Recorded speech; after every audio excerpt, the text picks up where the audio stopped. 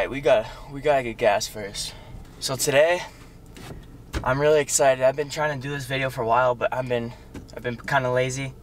But I've been really meaning to do this video a while. Going to one of my favorite places I've visited so far in Colorado. But we gotta get gas first. The drive isn't too bad. It's only like it's only like 20 miles or so from my house, but it's a drive. It takes about an hour because you have to drive all through like the intermediate mountains or foothills or whatever the hell you want to call it to get to these snowy caps. And the first time I visited in Colorado, my grandparents and my auntie took me here, and this is the first sight I had of the mountains, like being in them. And I just like it here. Like a whole 2 years ago was when I first visited here, and this place is what made me love this landscape. And welcome to Estes Park. This is one of my favorite places to go to, and I love it here. It's an awesome place. These peaks right here, this is not where I'm going to be filming today. There's a specific spot in these mountains that I like to film at. So I'm going to take off, and I'm going to drive up to one of my favorite filming spots and photography spots that I explored so far. There's a lot more I want to explore. I'm going back to Wisconsin for the summer to hang out with friends and family. But next summer, since everything should be open up again due to COVID reasons, I'm going to be exploring a lot more, hopefully inviting my friends and family out here to explore with me. But I'm going to be driving right now up to the spot I love so far that I've seen. Hopefully I can make a good video, and I hope, stay tuned and I'll see you there. So yeah, so far where I visited, this is one of my more favorite places to film, and it's just so much fun here because you can just see all around. There's a lake right here that's still frozen, and you got the peaks right here in the background, which are just so beautiful. Got a peak right here, which is beautiful. I think it's so beautiful terrain, and you really don't see this in Wisconsin, which is where I'm from. And dude, it's like, I mean, I've been here before on my channel, but like, I wasn't that good back then. But man, it's just beautiful.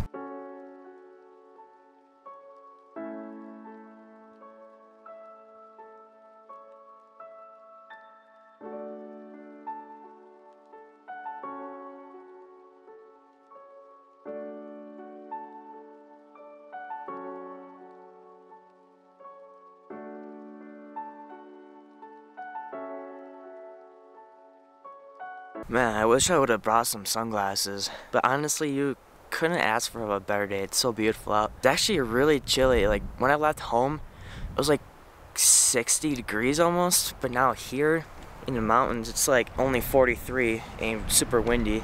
Like, I don't know if this has ruined my audio right now. I kind of hope not, but nah, this is so beautiful. I'm over here staring at the two peaks right here. I really enjoy this so much, and this is literally why I like filming, because I get to capture awesome stuff like this. So let's get those two peaks in the background. Alright, so one of the new things that's going on in my life, I have quite a bit of money saved, and I might get another new car, since I don't know if you guys know this, but on my channel, on my way here moving to Colorado, my engine blew in the car I bought. So I've been without a car since I've been living here in Colorado. But before I go back to Wisconsin, I'm more likely to be able to get a new car. I'm actually going to apply for a loan, and I'm very confident I might actually get this. So I'm actually very excited. I'm hoping that will go well. I'm looking for something like a Subaru Outback, better on gas mileage, and it's great for like driving the mountains like this, so I could camp in it or whatever. I think it would just be all in all a good car for me, and plus they're reliable too. So I heard. One more thing, two more things actually, that I want to talk about. One really quick thing, it's not really relevant, it's just something that I'm happy I started learning. I like playing around with manual focus because I think when shooting B-roll, manual focus is a lot easier at getting more cinematic shots. And I didn't know this, but my camera has focus peaking, which basically means if you turn that setting on, it shows you what's in focus and what is not. It highlights basically what's in focus in a color. In a bright day, it's kind of hard to see in a viewfinder, so I just, or on the screen, so I just look through the viewfinder to see what's in focus. And I think it just makes cinematic shots a lot better. Also, another thing, I'm selling my Osmo Pocket because all I really use that for is time lapses and panoramas. And I could pretty much do that with this thing. I could get time lapse out of this M50, and I could also just take a couple pictures and in Photoshop merge it into a panorama. So like, what's the point of having that? I also am selling my Mavic Mini, the DJI drone, because I'm just ready to upgrade to a more cinematic, a more professional drone, because I'm able to because then I'm able to get more cinematic shots. I can record in a more flat profile. I could stretch that color grade out a little bit more, and I can also match my drone to my camera. It has a 64 megapixel sensor, or a 48, whatever. It's way better than my Mavic Mini. And also on high winds like this, it's a beast, bro. It's a beast, and it can handle high winds. My Mavic Mini, there has to be no wind outside in order for me to fly that thing. So I'm selling both of those, and then with that money, hopefully I'm gonna get $500 for both of those items, and then that way I only need to spend $300 more. And then I'm trying to get the Mavic Air 2. I'll probably only have to spend like $300 on my pocket, which is for an $800 purchase. It's a bet.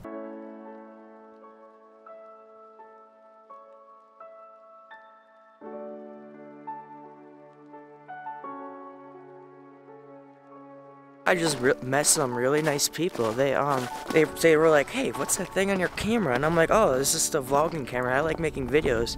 They're asking about if I made YouTube and stuff. They're really nice people. I told them I was from Milwaukee, Wisconsin. Just moved here for like a film career. And they were really into it. You know, I was always embarrassed about doing stuff like this and like showing people what I do. Because I mean, not gonna lie, I started out really cringy. You just gotta own it up. You gotta be proud of what you do.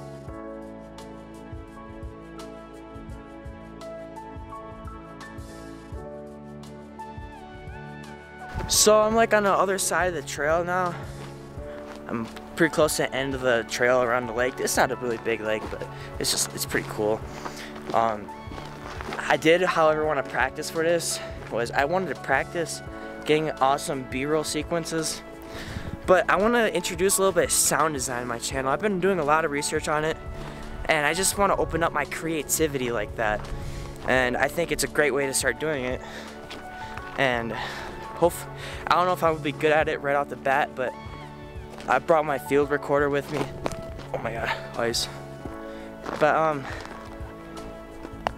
yeah, so I'm gonna go back over there on the other side of the lake and hopefully make some good sound design in my B-roll sequences. I don't know, we could try it, but I think it'll be pretty cool. Also, look at this view. Look at this. Who doesn't like that, bro? Like literally, who doesn't like that? Tell me, please, who doesn't like that? Who doesn't appreciate that? Alright, so with that being said, let's roll the B-roll sequence, right? About now.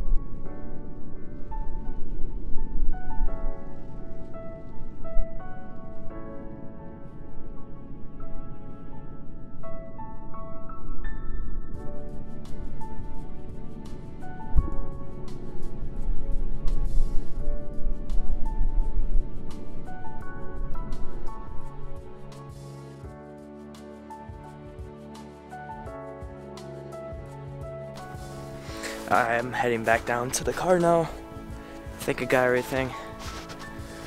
This is up here sitting on this rock for like a good 20 minutes. Let me know in the comments below if you think I did alright job on that.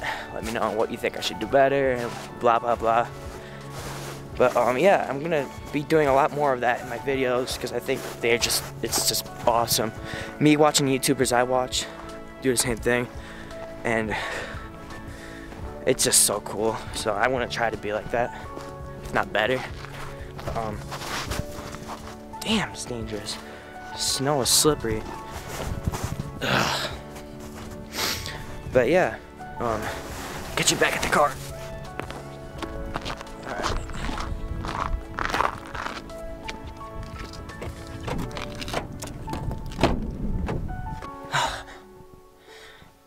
Well, I never want to leave this place. Reminds me of when I was a kid and I was visiting or camping in the Dells in Wisconsin.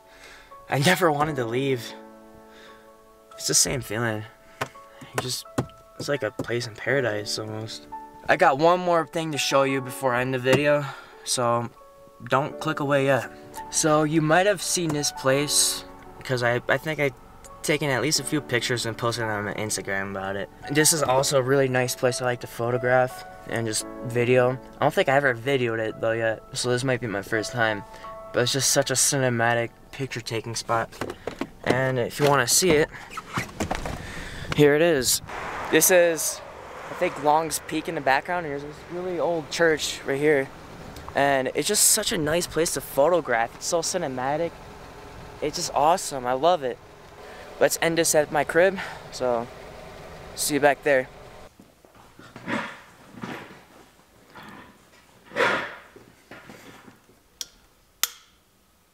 Okay. So, well, first of all, how do you like my YouTube setup? Just kidding. It's just basically a temporary setup that makes my face look alright when I do outros at my desk until I buy legit studio lights, but this will have to do for now. And if I didn't tell you guys, I don't think you guys would notice how bad it was, so, or how janky it is. Anyway, I'm glad you liked this video. Please like, subscribe, please share and share as much as you possibly can. I need all the followers I could get. It would really help me out, and I would really appreciate it. I love you guys. I love all you guys. Thank you so much for watching the video. If you made it this far, please like, subscribe, tap that notification bell just to get my new content and whenever I post new videos. So, with that being said, see you in the next video.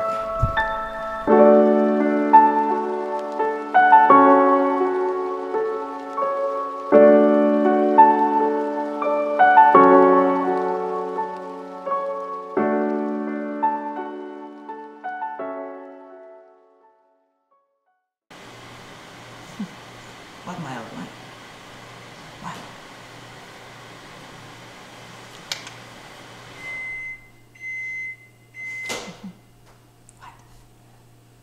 What? What? You're a good boy. You're a good boy. You're a good boy.